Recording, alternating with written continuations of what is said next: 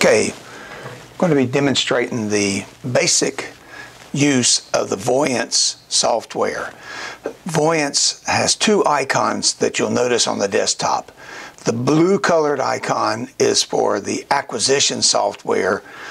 The yellow or orange colored icon is where the images are stored for the mini-PACS environment, and also if we load viewers on providers' computers where they'll pull the images up to look at them. So what we do is in our systems we will partition the hard drives so that part of it is used for the acquisition, the operating system and such. The other portion is used for the long-term storage or for the viewer capabilities. This is all managed through what they call their VPACs. So today we're going to launch the acquisition software to begin with. It launches very quickly. At this screen, the login screen, you can configure from the engineering login different users. In this case, we've added an admin, a technologist, and then just a generic user. We're going to log in as an engineer, and you can set any of the users up with a password, or you do not even have to have a password. You can have just the user's name.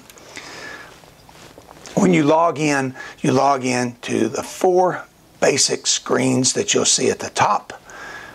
One is the work list. This is where studies will be located if you're utilizing DICOM modality work list, or if you have added a study that's going to be done maybe later in the day or the next day and you want to just save it until the patient comes in. They will sit on the work list. The add is where we'd go when we're going to schedule a new patient to x-ray. The completed is where the images will go once they've been completed, they've been acquired, and we hit the complete and it sends them to our mini PACs. Then this is where they'll reside. Query is where we can monitor when the images are being transferred to a PACS, either a third-party PACS or the local PACS. It'll give you the status of the sending of those. So we go back to the add. When we add a patient, we want to start with their ID number, which is typically the medical record number that is given to the practice through their electronic medical record. This time we're going to make up one that's just called Test 35. We're going to put in, or Test 34, we're going to put in the first name, Test, and the last name, Trip, T-R-I, and I'm going to purposely misspell it, T-R-I-L. The birth date, you can choose from the year, month, and day here, or you can simply type it in, and you do need to add the slashes, but you do not have to put the leading zeros. So say the birth date is 9-3-88. It gives the age, and it gives the birth date here. You can just click on any other field to move on to the next entry. Here you do want to put in a sex, male, female, or unspecified. And then the accession number, it will fill that in if you're using modality work list, or if you are not, it will automatically assign an accession number. The performing physician, you can build this each time you enter this study for the very first time. You would put in the performing physician, first name, last name, credentials, and then after that they will be permanently in there and they will be part of the drop-down list. This case we've configured Dr. Jerry and Dr. Smith are two of them. We'll select Dr. Jerry had ordered these x-rays. The scheduled date, you do not need to complete this. It'll assume that it's today unless you're scheduling something that you want to do tomorrow, then you could schedule the date for tomorrow. Study notes are typically only configured on this system, so there's no guarantee that they would be transferred to a third-party PACS depending on the DICOM header information, but you can type in any kind of notes here that will stay with this study with this patient. Positions are the views that you're going to select, and you select those from the avatar over here. We have configured the basic studies for most practices. You select the body region, and then we have configured already the different views that you would do, and even at the bottom, multiple views in configured studies. In this case, we have a C-spine 2 view. If you click that, then it's automatically going to select an AP and a lateral C-spine for you, and we configure these in the order you do them in. Each one of the body regions has all the different views available here that, again, you can select the individual view or you can select the configured studies. These are all individual body regions. If you're selecting a procedure that has multiple body regions, for instance, the acute abdomen, it would have a PA chest, the flat and upright abdomen. Since it's multiple body regions, then when we configure these in our configuration screen, they will be put on the left-hand side of the screen here, and you can configure up to 5 individual multiple body part studies. Once you've entered this information, you can either save it and the information will go to the work list if you're going to x-ray them later, or if you're going to x-ray them right now, then you would simply hit start. When you hit start, it takes you into the acquisition screen. It selects a detector, tells the detector to get ready, and you can start acquiring images. In this case, we're going to pick an image and replicate an exposure. Here it's telling us that the exposure is ready. Any of the information scrolls across the bottom here, and you see the activity bar saying that it's ready to take an image. As we look at this, I noticed that the name is spelled incorrectly.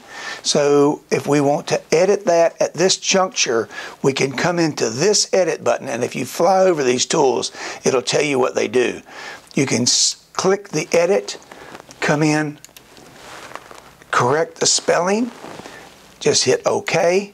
It takes you right back. It corrected the spelling, took you back to that first image that you're ready to acquire. We're going to replicate taking an exposure. The image will pop up. We can configure in our other screen when we're setting this up initially for it to automatically flip the image horizontally. You can flip it vertically, horizontally, any of those that you want. In this case, we do typically flip all the PA chest horizontally so that they present the way that we're used to seeing them. And of course, you'd want to add your lead markers and use appropriate shielding. This first image gives us the basic tools that you'll use most of the time along this aisle here. It's got the rotation if you need to rotate the image clockwise or counterclockwise 90 degrees at a time. If you needed to flip it, if you wanted to crop it, and this crop button, it'll open up a crop box, and you can set it to automatically crop, or you can set it to manually crop each image. We generally will start out with it on not on automatic crop till the customer gets used to seeing how the cropping works, and then we can turn the auto crop on. The problem is if you turn the auto crop on, and it is a computer, it does recognize something that she needed to be cropped off that is important information that you want to have on there, then you may not know what you're not seeing. The automatic cropping image will appear like this. There could be something cut off that you wanted to see, and the only way you would see it is to hit the crop, and then you could see any data there that you may think is important to show.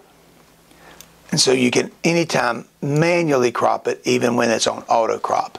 The other thing we have in the crop tool is this is an image rotate button. If you left click on the center of this and move it up or down, then you can rotate the image so that it's straight up and down, and then you can use your crop box to crop it in. That comes in handy when you're doing like a lower leg, sometimes with a forearm. You may have to position the patient on the cassette or the DR panel going from corner to corner. That way you can straighten the image up and then do the cropping so that they can look at it straight up and down. There's measurement tools, right label, left label. All those are on here as well. If we want to add a left marker, we click on it. It has the 2 different icons beside the marker. You hold the left mouse click down and you can change the size of the marker, and you can change the rotation of it if you've rotated the image and you want it straight up and down as well. To get rid of any of the annotations one at a time. You can fly over it, activate it, and then just hit the delete button on the keyboard to delete the annotation. This particular button will hide any of the annotations if there's some reason you don't want the annotations to show up on some images that you're transferring or such. And then this is the reprocess the image. If you reset this, it will reset it back to the way that the image was originally acquired. Sometimes we get enthusiastic about changing some of the parameters or the look of it and just want to start over again. This is how you reset it. The bottom thing is the delete or the reject button. If you did this image, you cut off part of the anatomy, you want it to reject the image, you can select this. You can either select reject or delete. If you reject the image, it's going to reject it, but it'll leave the view here, and you can immediately image that particular view. If you hit delete, it's going to delete the image as well as the actual view. The whole box will go away. So generally speaking, we use the reject. When you hit the reject, it will automatically ask you why the image is being rejected. And then you have to indicate why it was rejected, and a reject analysis is kept, and we'll show you shortly where you go to retrieve that reject analysis. If we open one of these windows up, these fold and unfold to reveal some additional tools and image icons in here that you can use if you need to make any kind of adjustments. On this particular one, we can select hard processing. It'll give it a more black and white look. We can hit soft. It'll soften the image up, typically the way that we do for chest x-rays to see behind the heart and through the mediastinum and still see lung detail. We generally can adjust the sliders here if need be to reduce the sharpness, contrast, or increase the brightness. And then the other way to adjust the image is you can adjust the curve within the histogram by moving the sliders left or right within the histogram to change the look of the image.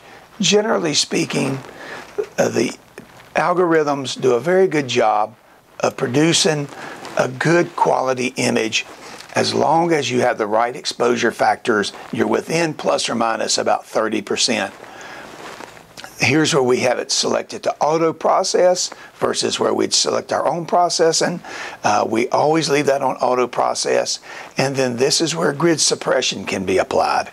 In this case, we've applied the vertical grid suppression for a 10:1 103 line grid. You can select the different grid ratios, and you can select automatic or typically vertical.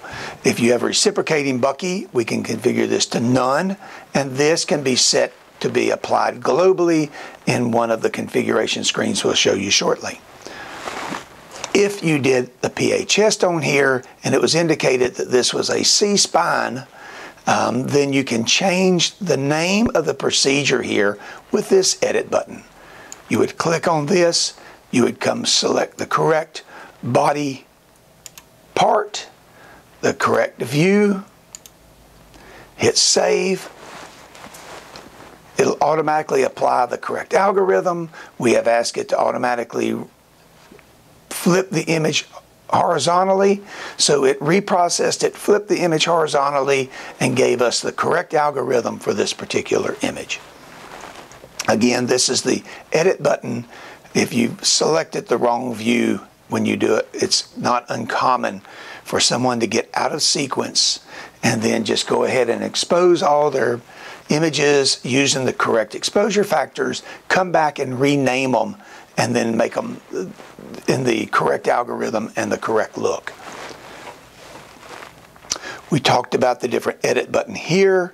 Another edit button that we have on the system is if we need to move images from this study to another study. We can select this edit button. We can come in and cut or copy this or all of the images. We can select all the images. If they were done on a wrong patient, you need to move it to a different patient. I typically will copy them and then come back and cut them later once everything's done.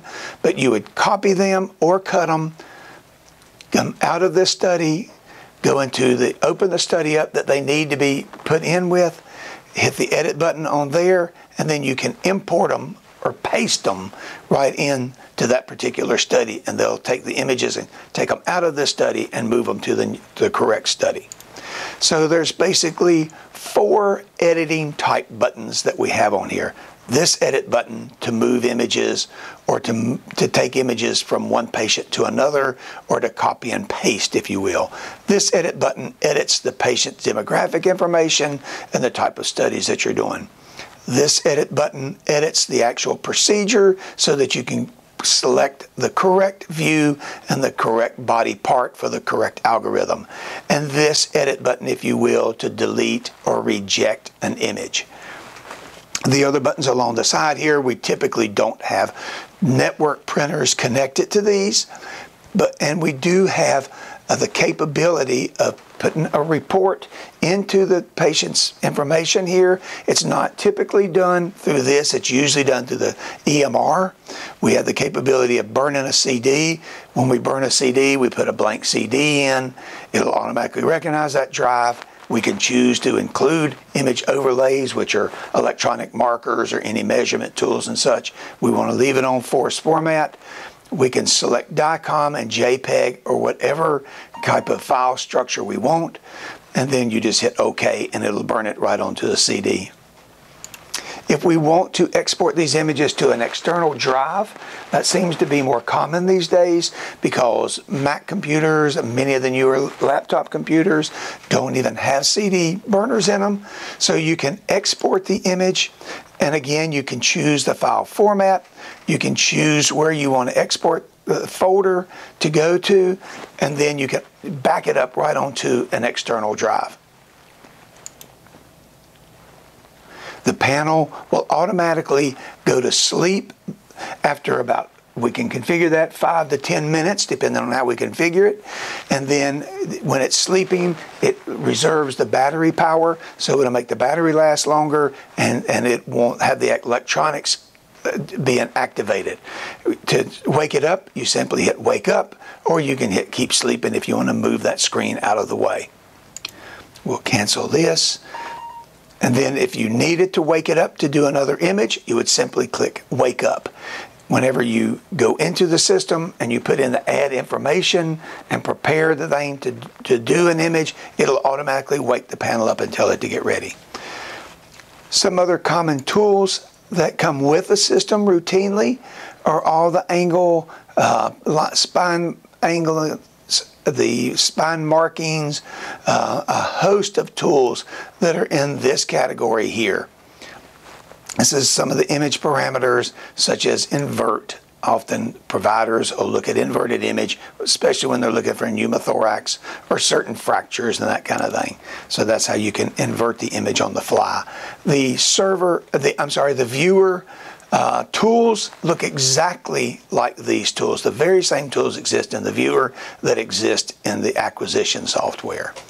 Again, we can fold or unfold these hidden tools, and also if we unfold this, we can add images on the fly on that particular study. So this opens up our avatar to add any other images.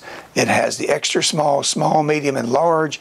This is not configured in most of our applications. This would apply when you were having an integrated generator, and it would select the patient size for that body view, and then it would apply the proper exposure factors. So again, if you fold these up, you've got a bigger view of the image. We will say that we are not going to do this image. We can just go ahead and delete this one. It deletes it off the screen. We have one completed image. If we want to pause this study because we wanted the provider to look at it, make sure there was nothing else that we needed, we can hit pause. It'll put it on the work list for us. And then we can go ahead and go to a next patient, add the information in, and x-ray the next patient while we're waiting for that one to be approved. We come back to the work list, if we are finished now, the provider says, yes, that's all we're going to need. When you're through with that study, you want to mark the study as completed.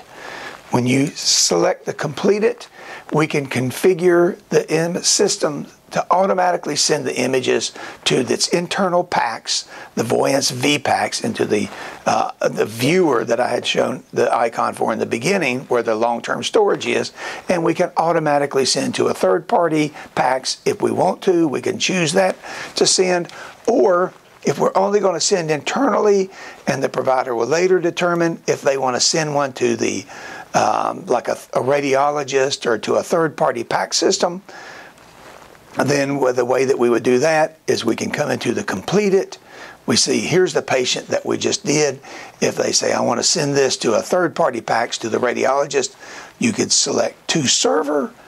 You can uncheck the Voyance, select the pack system that you want to send it to, and it'll remember the last thing that you did. We can even tell it not to ask this in the future, just to automatically assume that they just need to go to the third-party packs, and when you hit OK, it'll automatically send them to the third-party packs.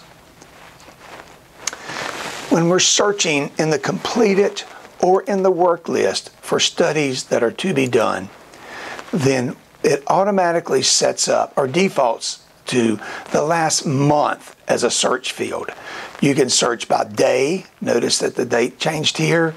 You can search by the month, or you can search by the year.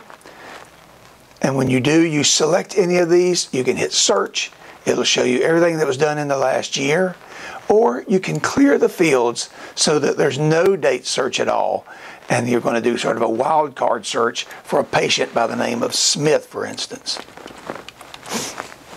Clear the fields, hit search, and it'll show you anybody with that particular name. Obviously, I don't have a Smith in here. We can do like we just did the test. You can search by name, the ID, either one, whatever information that you have. I think we had test 34 on that one we just did.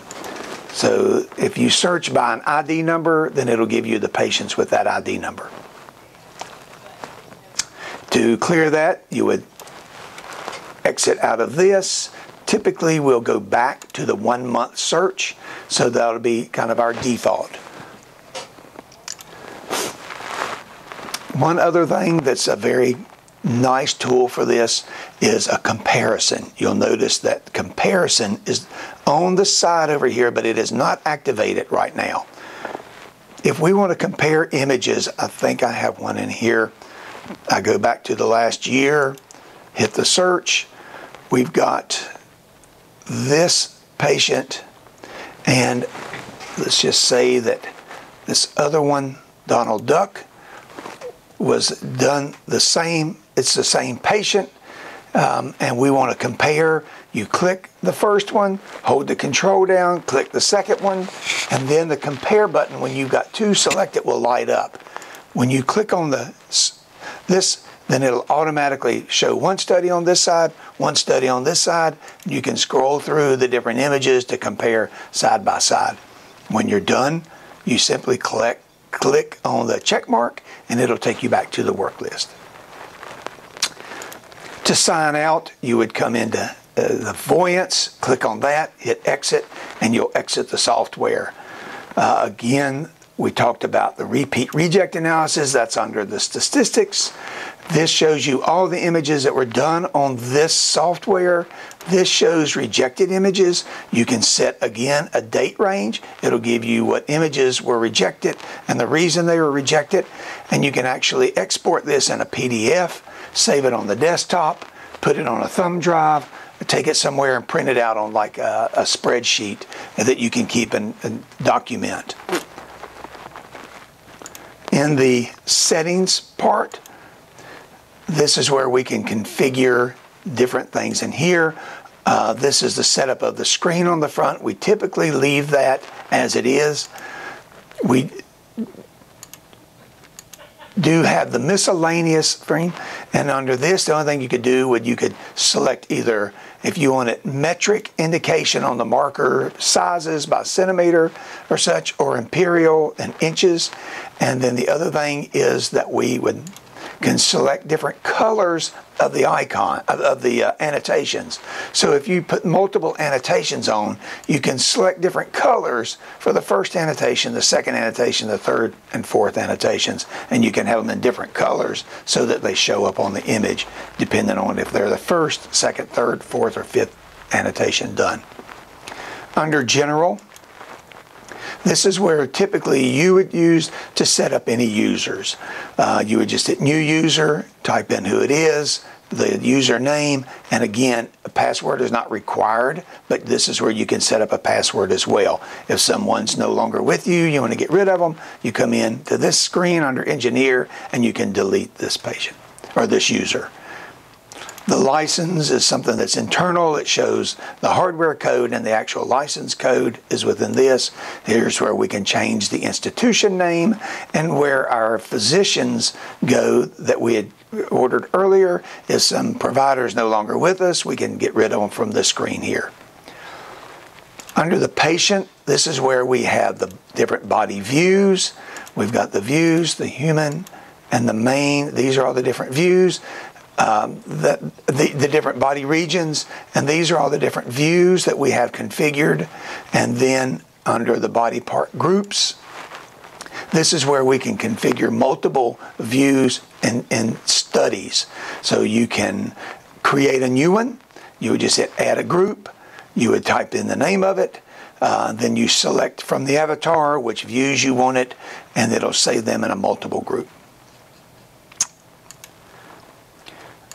Under the communications, this is where we would set up third-party PACS or any additional PACS targets. You would just hit New Remote Node, and then we can configure if the study uploading and study completing, we can tell it to automatically send to this or to make it ask. We can include the image overlays, and we can even indicate that it does not need to check with us each time. So again, study uploading is from this icon where it says to server.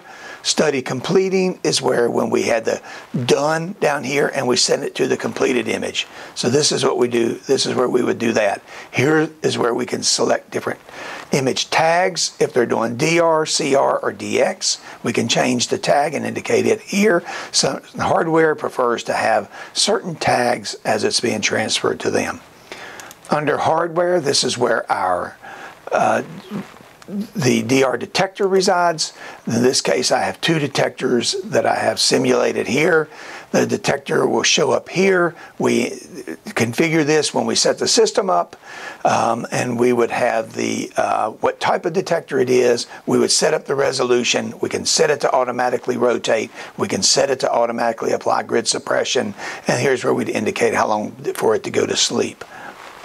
This is a simulated sensor, but otherwise they would have the calibration files in this field, in this middle field, in a normal system. And again, that's all configured when we set it up.